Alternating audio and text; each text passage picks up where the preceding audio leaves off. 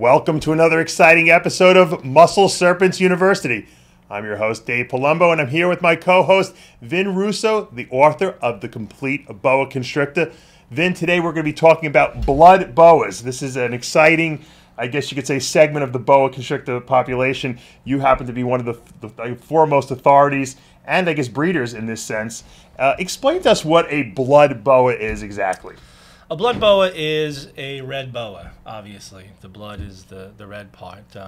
The history of them are that they originated from a single snake that came out of El Salvador back in... One snake back in the mid-90s, early to mid-90s. A man named Ron St. Pierre, from what I heard, either traveled to El Salvador a few times or had family there and got a hold of what he saw as a very red snake, and he exported it back to the United States.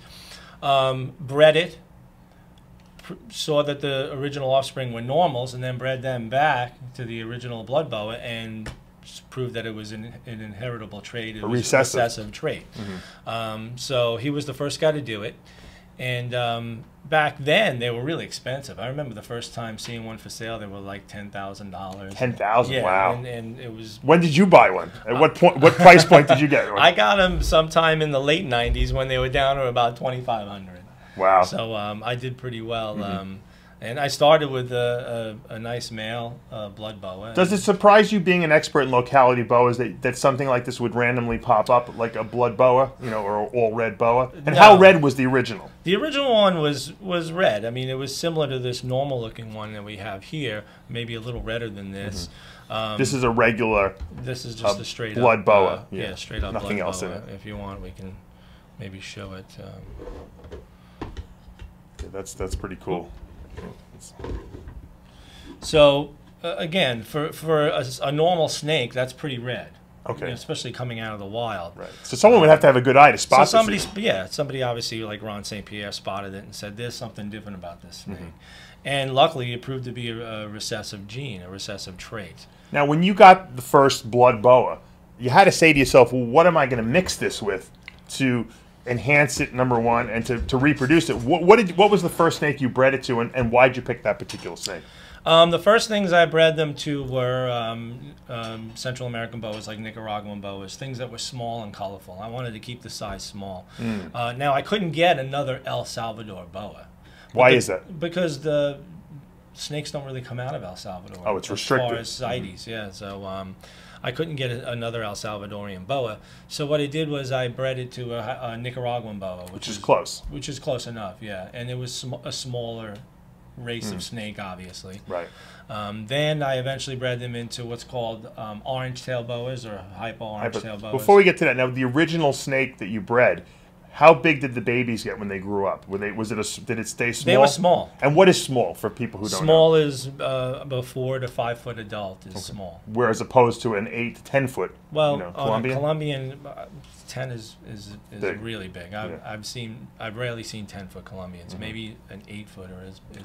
But there could be double the size. But they're, considering a Colombian, they're a lot thicker. Colombians. These are a more smaller, leaner snake. And they can probably survive in a V70 tub its whole life? I breed them in V70s, yeah. And that's very convenient, obviously. Yeah. So you took these offspring and you said, all right, how can I color these things up a little bit? I'm going to breed them into the hypo gene. Right, I bred a blood into an orange-tail hypo eventually. And that's what you got, right? And I ended up getting, through the second generation, I ended up getting hypo bloods, which really colored up the... Now, why do you think these got lighter? Because the brownish tinge in the original blood just was made... Well, the hypo washes orange? out the black. Hypomelanistic means lacking or less black.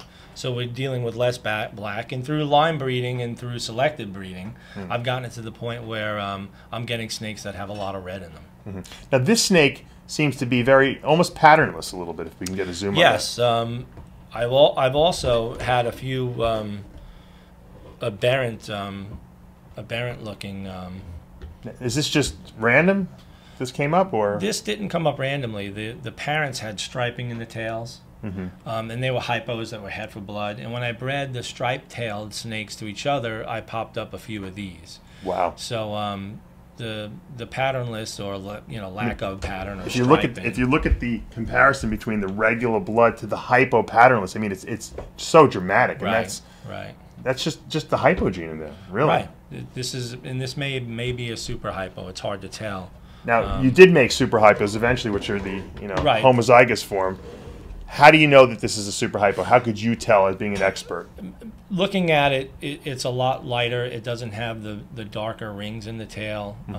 It's a pretty light snake. The bellies are almost a clear red. I mean, this is about as red as you get in a boa constrictor. I mean, to me, this is the elite in boas right here, because it's a small snake. It doesn't get giant. It's red. People love red snakes. Why is that? I don't know. People like parrots. They love red. Yeah. They love color. Now, when this gets older, it will get a little more burnt looking, right? Believe it or not, the hypos stay really orange and red. They really do. So this is a very desirable snake. How much does something like this go for now in the marketplace? A straight up hypo blood would maybe be about $1,000, and something like this, which is a super hypo blood, could be $1,500 to $2,000 or even more. All right, so it's not cost prohibitive, but it's not yet. There's just not a lot of them yet. Right. Now, when you produce this, being the boa constrictor breeder that you are, and being the creative guy you are, you say to yourself, "How can I make this better?" And you decide, "I'm going to breed it into a albino line to try to make an albino." Right.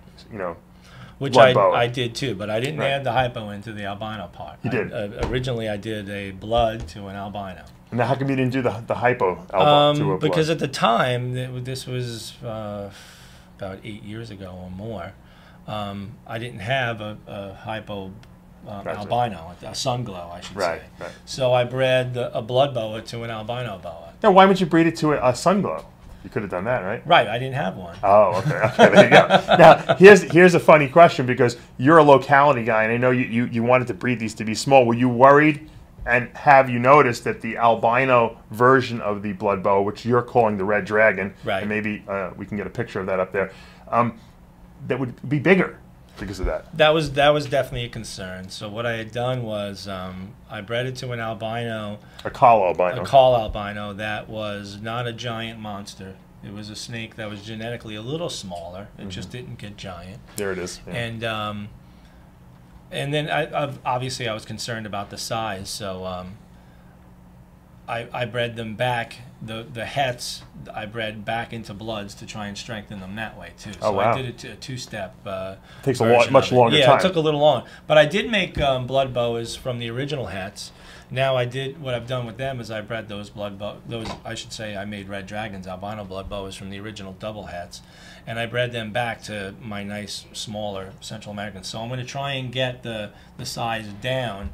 Even though they didn't become monsters, they were a little bigger. Right. The double hets were a little bigger than, say, a normal Central American. How many red dragons are actually in existence in your collection? I really don't know. I don't know the exact number that's in existence. Yeah.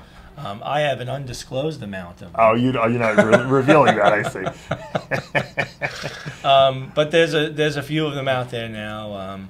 The first year I did it was 2011. I think I made the first one, and a few people, I obviously advertised it, and a few people were like, "Wow, I think I should do that too." Have you sold any of those?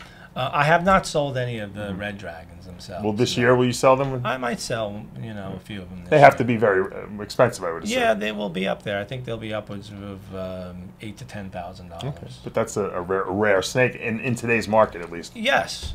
Where do you go from there? Where do you go from the red dragon? Well, I know a few guys have made the hypo red dragon. Right. I don't know what they're calling them. Those look really nice too. They're a little more faded than the original, what I would call red dragon, because the hypo part kind of fades out or dilutes the red and makes it a little more orange. So I haven't gone that route yet. I probably will eventually, but I tend to like the straight up red dragon best because it's a very red snake. But as far as improving on that, I think we've No, I don't believe top. it. There's no other, locality bow that you might want to get in there, and get a little bit of more coloration in there? No, the only other thing I can think of is maybe adding a red dragon maybe into a T-positive Oh, that might be type interesting. of thing. Yeah. What would that look like? Or maybe even taking a red dragon and breeding it to an albino blood and making an albino blood red dragon. Leopard. A leopard. Putting a leopard in there. Okay, Yeah, a leopard albino in there. Yeah. That would be cool. Yeah. Because that's also a small snake. So if I can do a leopard albino blood, that would look nice. Right. I'll Now, try that eventually. if people want to purchase any of these snakes from you, where's the best way to Just check go it out? to cuttingedgeherp.com or facebook.com/cuttingedgeherp. I noticed you've been becoming a Facebook fanatic lately. I like it. It's very easy. Yeah. It's quick and easy, and I can put a picture out right from my phone, click, put it on, and I'm done. With my website, I've got to upload a picture on my computer, put it on, Too much work, resize it, put it on Oh my God, the God website, forbid, right? right? Well, there you have it. Blood Boas for you. We got them in regular form, hypo form, super hypo, and the Red Dragon, which is the where'd you get the name Red Dragon from? Well, I'm into Japanese art, and I thought it was Game of Thrones, no? no, I'm into Japanese art, and in Japan, the Red Dragon is the name of a few color morph things like fish. They use it in discus fish and stuff like that. Arowanas, and the dragon is obviously in Japanese culture is very revered. So I came up with the name just from that. I got to get a Red Dragon now. I'm sold on it.